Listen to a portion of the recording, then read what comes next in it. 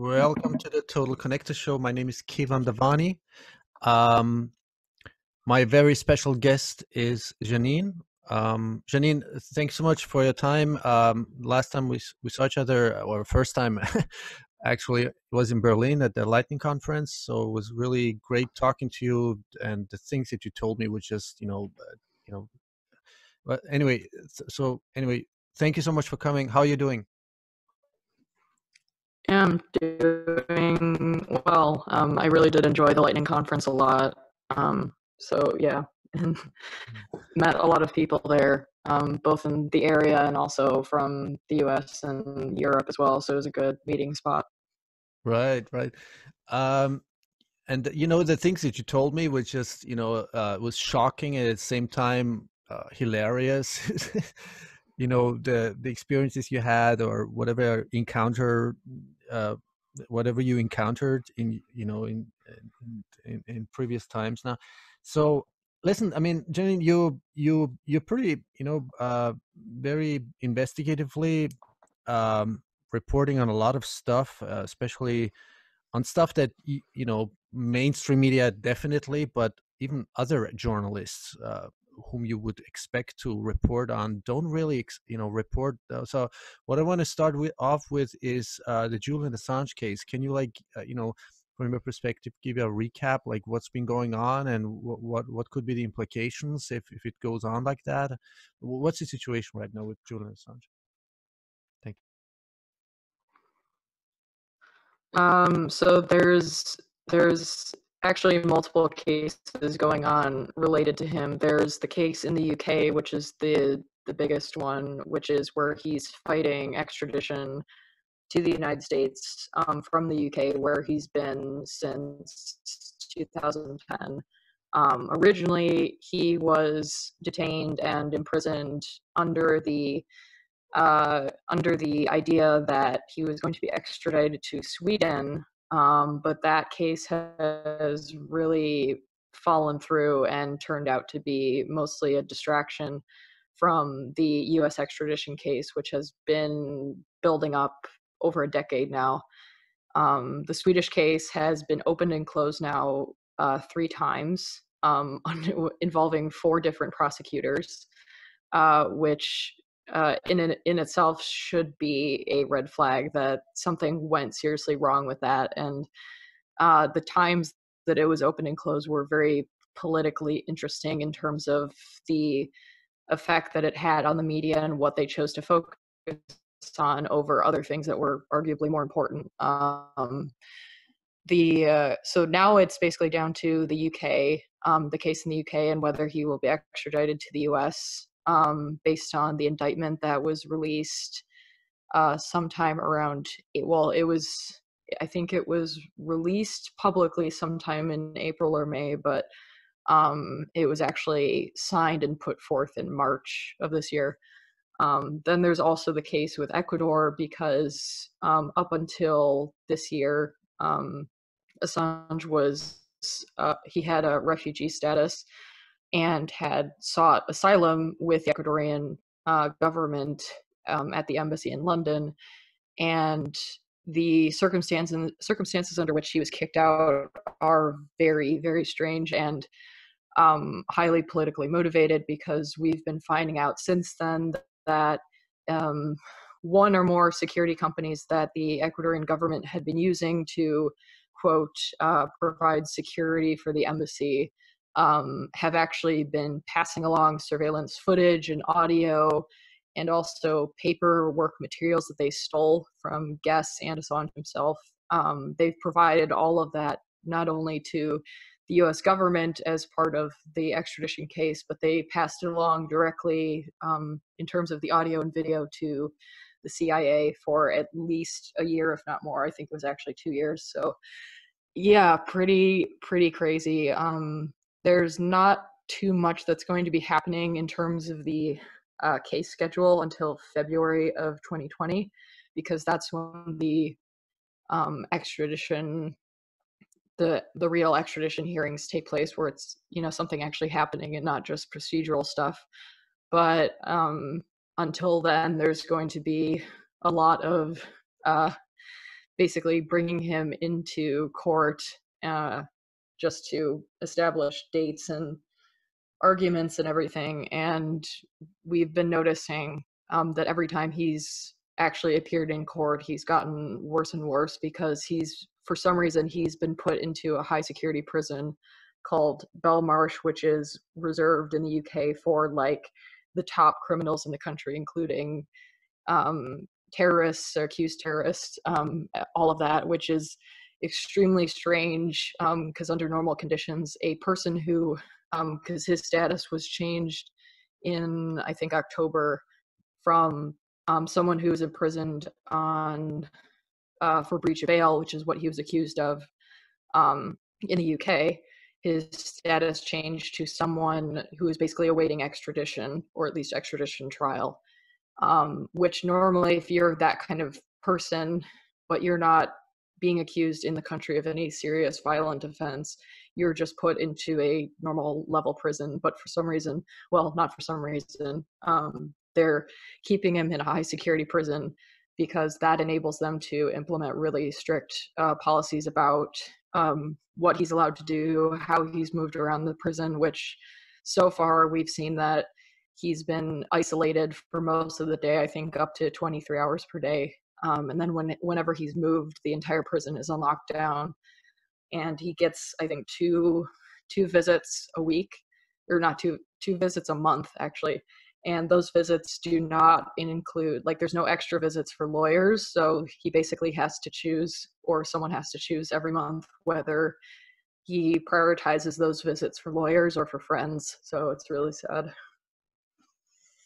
Wow. I mean, so the procedures seem to be totally arbitrary. I mean, it sounds like he's like under a military criminal tribunal, or, I mean, this is, how is his health situation? I mean, is it true that he's being medicated like in a really bad way? I don't know about medication. I mean, there has been some suspicion that he's being drugged due to how quickly some of his symptoms that he was already exhibiting when he went into Belmarsh have accelerated, like anxious behavior, not really being able to focus, having trouble speaking. But those symptoms could also just be a result of being isolated in solitary confinement for so long, which he was already somewhat under those conditions when he was still in the Ecuadorian embassy, like the last year or so, because with the change in government in Ecuador, they were not really as friendly to him as the previous president and government were. So as a baseline, I think it's most likely that his symptoms, and according to his doctors and also the United Nations guy who focuses on victims of torture and stuff, most likely it's just symptoms of being put into solitary confinement, which they consider to be torture, at the number of hours that he's spending in solitary confinement is considered torture by the UN. So it's entirely possible that they could be medicating him as well, but it could just as easily be symptoms of being tortured in the ways that he has. This is just insane.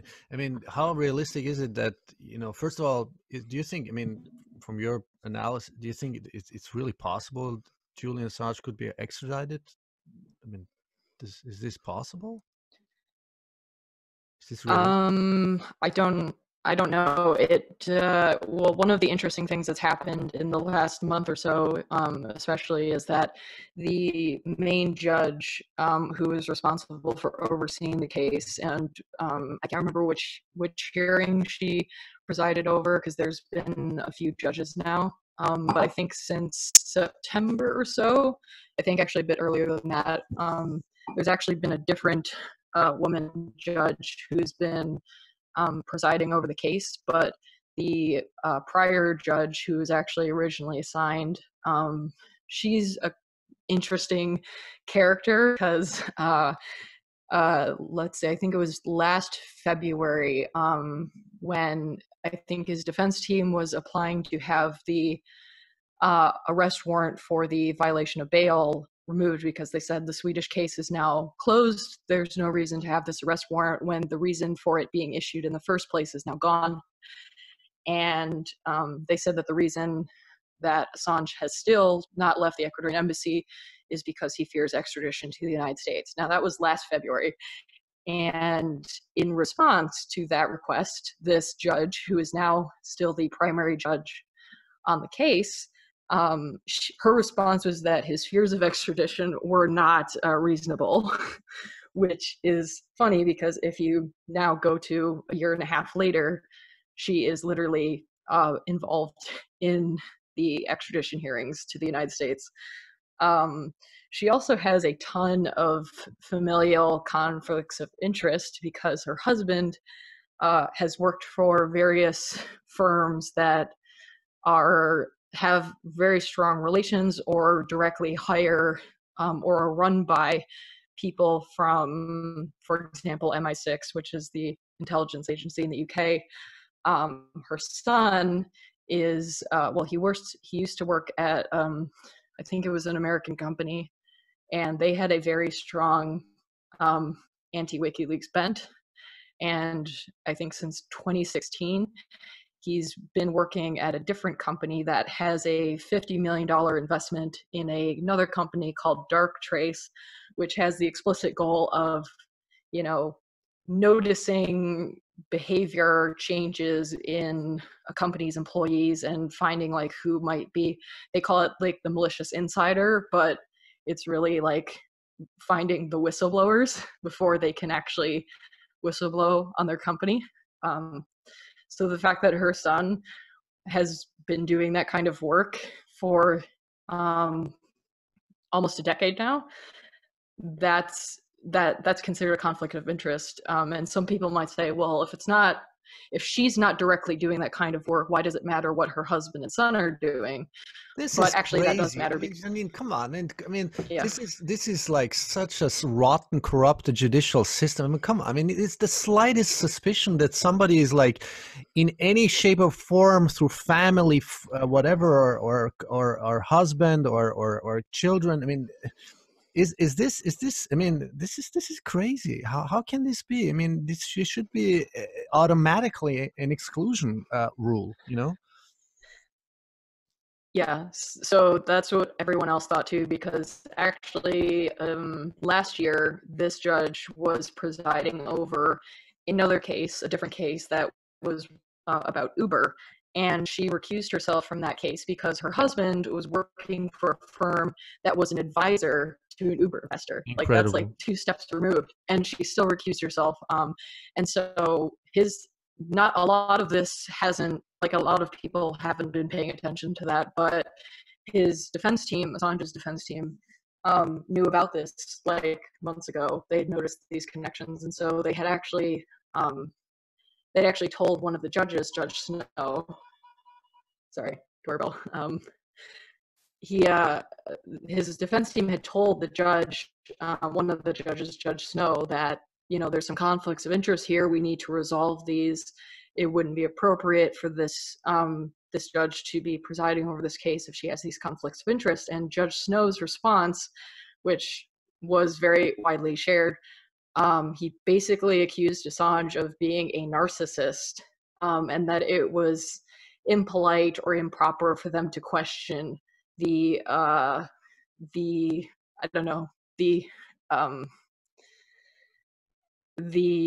what's the right word?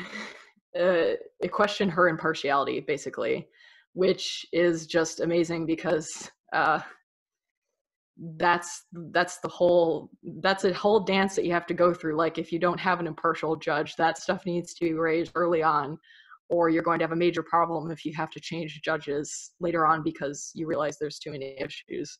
So it's very obvious that there's some special treatment going on here where they're not looking as closely, or they don't care as much about these conflicts of interest. And in fact, they might have chosen this judge on that basis, knowing that she had all of this bias, and it was more likely that she would, at least from the intelligence community's perspective, it's more likely that she would bring about a decision that was in their favor.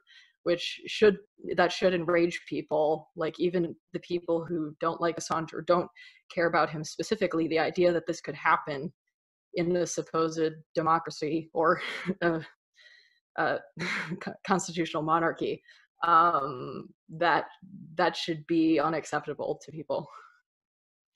Okay, wow, this is incredible. So, I mean, I'm not an expert on this judicial, but I mean, is it in any shape or form possible to, to have this question of, whether the judge is biased or impartial, partial, like to delegate this to a higher court, or to like a higher instance of a court? Is that possible, or do they have to go through this process and then see what's going to happen?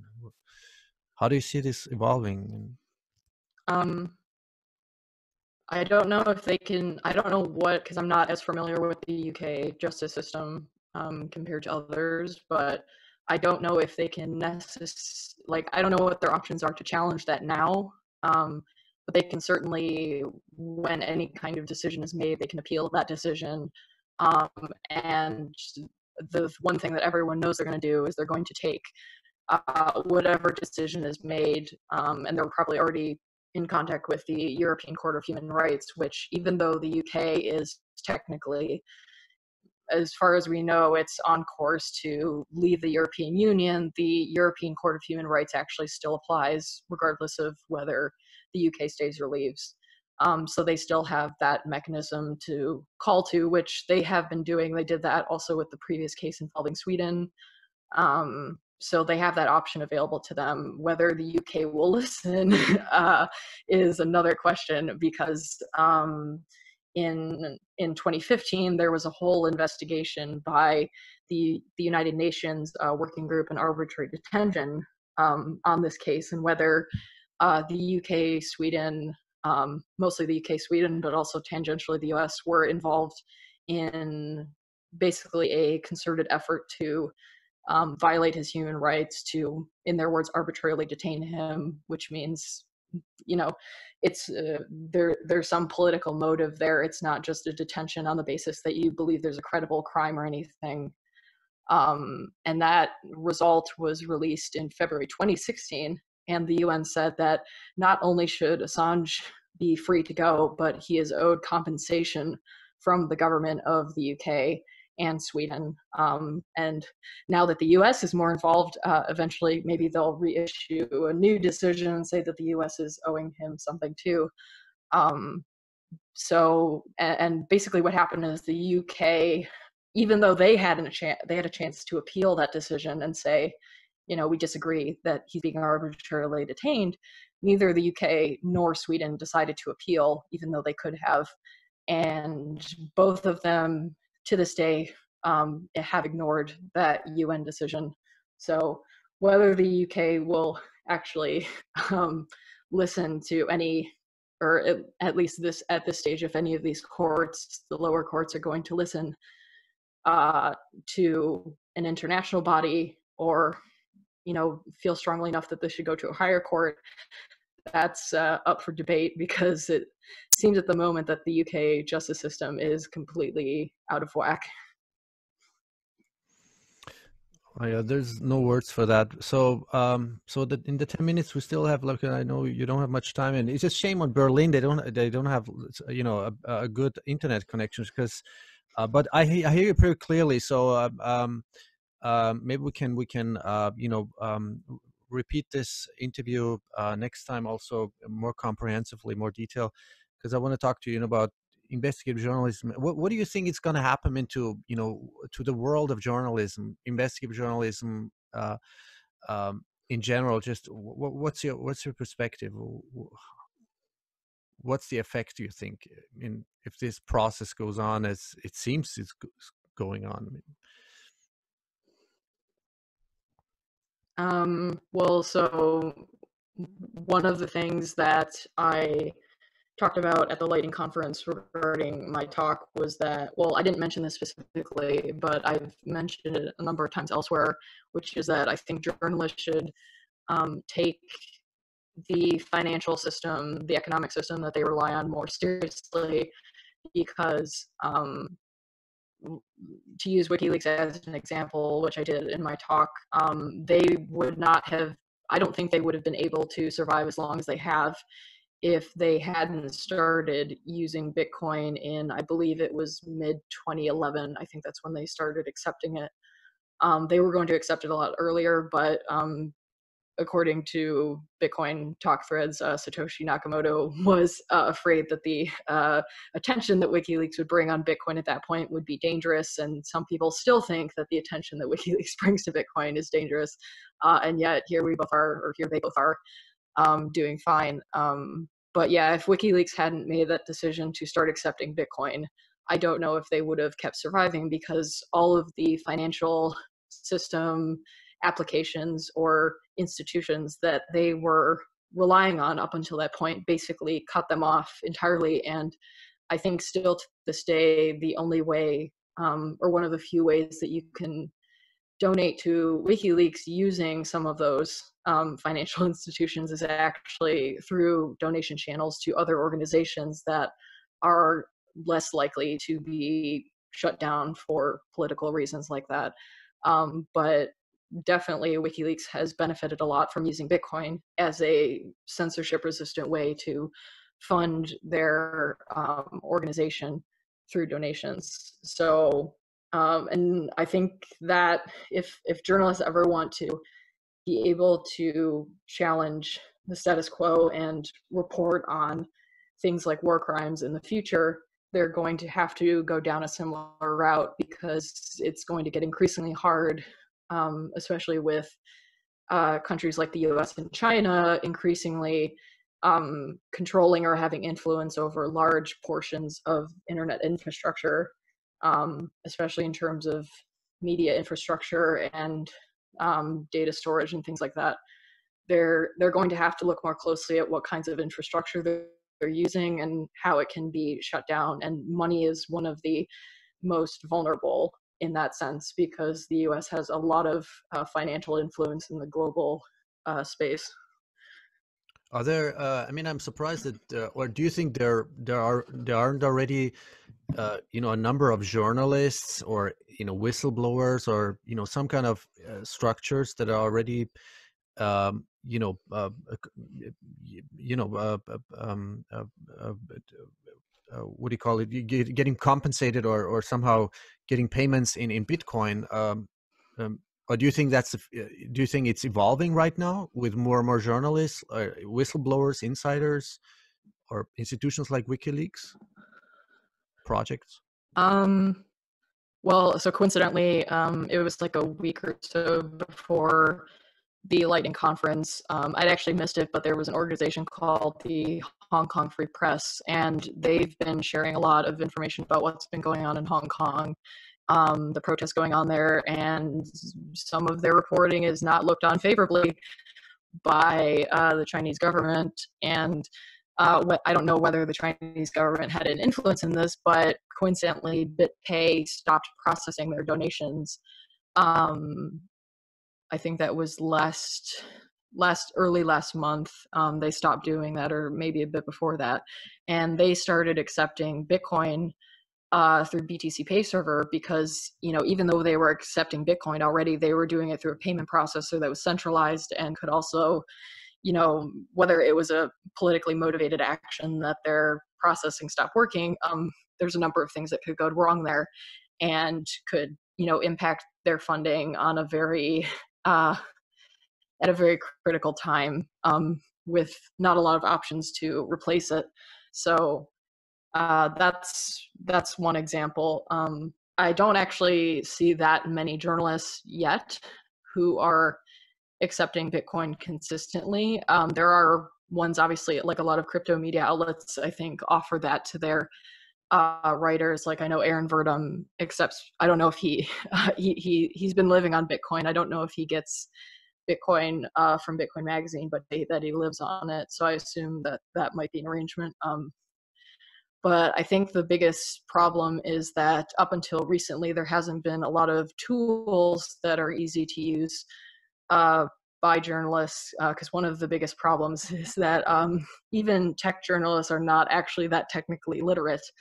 and so they struggle to use some of the tools that other people might be able to set up for themselves and self-host. So I think that's getting a lot easier, though. For example, there's a Libra Patron, which is a Patreon alternative that I think that also works with BTC Pay Server, and it works very similarly to Patreon, and you actually get a lot more options in terms of features, because you're not relying on Patreon to define, what your page looks like or what it can look like. You can customize it yourself. So I think part of it is just awareness that there are some tools that exist, and a lot of journalists they're not aware of them. And I think there's also an awareness problem in terms of a lot of journalists currently, if they're independent, they're struggling, but they generally tend to use things like Patreon and PayPal. But the ones that are in media organizations, they don't see how easily they could be shut down, because a lot of them, at the end of the day, are not, whether they want to or not, they're not writing very controversial things, and so they haven't had an opportunity to be targeted in the same way. But I think that if they ever tried, they would realize that a lot of what they rely on isn't going to work if they want to, speak truth to power. So there's a lot of different aspects there. Right, right. So yeah, I mean, as I see it, this is it's going to be, I think it's going to be more and more extreme. This sort of two worlds of, or breakaway civilization, with more and more decentralization going on, and the technology is evolving at a rapid pace. So I'm just hoping and wishing that this is really. It seems to be like a like a competition, like a race. Either freedom or, I don't know, dictatorship or criminality beyond imagination. So this is what I'm observing right now. It's getting pretty extreme. Do you have the same perception? I mean, is that the perception? Can you what's your take on that? I mean, I do think a lot of them are slowly waking up to it. They're mostly waking up to it in the sense that, because a lot of them obviously rely on surveillance advertising as their funding model, and that model has been increasing. Like, there's been an increasing number of holes in that, where people are getting demonetized for not very good reasons, like they set a keyword or something, and that apparently makes their video unmonetizable to the advertisers, which is ridiculous. But at the end of the day, that's how the system has always worked, and the advertisers are just realizing now that they have a ton of power about who gets to talk and who gets to hear them. And they're raging about that, but at the end of the day, I've always hated that system, and I've tried very hard to never rely on advertising money, and to steer people away from relying on advertising money as a source of income, because it's not sustainable. And I think the incentives are kind of skewed, which is another thing I talked about in my talk, about, I think I said something like, you're basically encouraging your readers to go to someone else's website and buy a product instead of spending time reading your investigation. That's what you right. basically end up doing when you have advertising enabled. Like, the advertiser wins if they spend less time on your reading your writing, which seems like an absurd thing to do. Yeah. So And didn't yeah. YouTube just made an announcement, like I don't know whether that is just an idea or a draft of a policy, that that if there are YouTube channels that are not commercial viable, they're gonna just shut it down in the next few months. Is that true? Or something like that? I haven't seen that, but if they did say that wouldn't surprise me, because I can't remember how long it's been around, but I think at least the past 2 years or so, they've had YouTube Red, which is basically the more closed, like, paying subscriber only YouTube. And yeah, I mean, there's a ton of, that's another reason why they also got rid of multi-person live streaming, because now you can only live stream with, I think, one source. And it used to be you could just use Hangouts. They disabled that earlier in the year. And all that just tells me that they're, you know, they even though it's Google has a ton of data center space and everything, they also have a ton of money. So it's not like they're necessarily in the red or anything, but they're definitely shifting away from the more open, anyone can upload anything kind of YouTube that I remember from 10 years ago. So yeah, I expect that there's going to be more alternatives to YouTube coming in the next couple of years, because they're increasingly, it's just not possible for a lot of people to share their content on YouTube, whether it's monetized or not. And actually, YouTube tends to rank videos that are not monetized lower because they're not making any money off of it. The advertisers aren't making any money. So they have no incentive to, you know, populate that into people's feeds if they're not making money. So that doesn't surprise me at all. I feel like, I mean, Google's whole apparatus is, there's so many people that rely on Google infrastructure for so many things. The number of times that I have to explain to people that there's alternatives to something like Google Maps or Google Drive or Gmail or whatever, it's like amazing how many people use Google for everything, and they're not even aware of the alternatives because, well, Google doesn't want to make you aware of the alternatives, but I think a lot of people just also don't go looking for them. Yeah, I guess it's a lot of, you know, it has to do with convenience, or, you know, the people are already too comfortable to, you know, it's a sort of a trade-off for them, like, and yeah, you know, and they have to take action. And when, I don't know, it's, I hope this is, I hope more and more decentralized, censorship resistant, you know, fair and ethical platforms are gonna emerge out of this. So yeah, let's talk about this maybe next time. Janine, it was really fascinating, your insights and your, you know, investigative capabilities and skills. It's amazing. So yeah, so hope to talk to you soon. Let's schedule maybe a new interview in the next few weeks, or something like that, when you have better bandwidth. I know you're in Berlin, and it's a little bit, yeah, it's a little bit crazy with the bandwidth connection.